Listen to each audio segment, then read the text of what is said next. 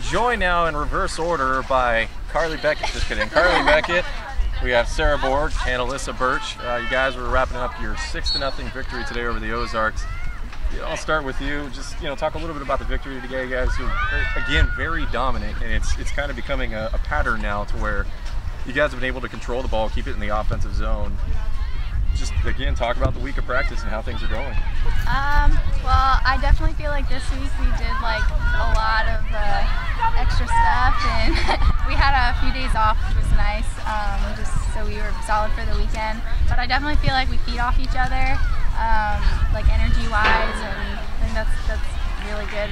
Carli, you had another couple goals. You had some really good looks today. What are you finding? I mean, what's going on there? You're just able to find the opening and things are really clicking for you. It's all about the team. It sounds really cliche, but it's true. It has been really watching it play out. Things really have been a team effort. There's been a lot going on. You guys have been able to go deep into your bench. What do you think that means? The value of that moving forward, that you do have such experience coming out of the bench.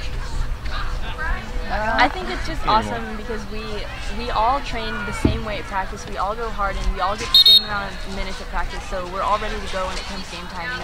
We're all getting better in practice and we're all getting better at the things we're working on. So everybody's on the same page, and when those bench people come in, they just are the fresh legs to keep the movement going.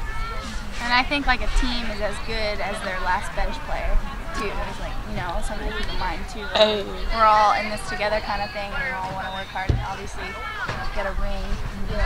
No, it's an excellent point. And you talk about, moving forward, trying to earn that ultimate goal of getting a ring. Looking ahead, what are the challenges that this team is facing?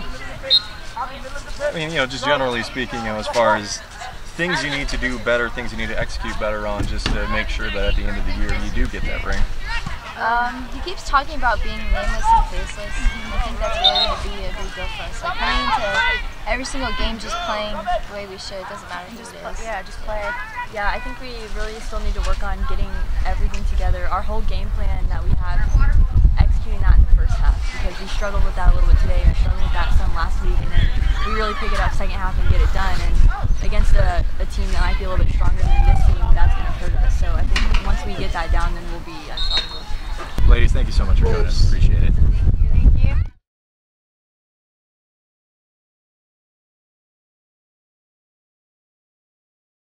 I'm actually really disappointed. I was talking about this earlier, but if you guys would have scored one more goal, we would have got half off our order at Papa John's. Wow.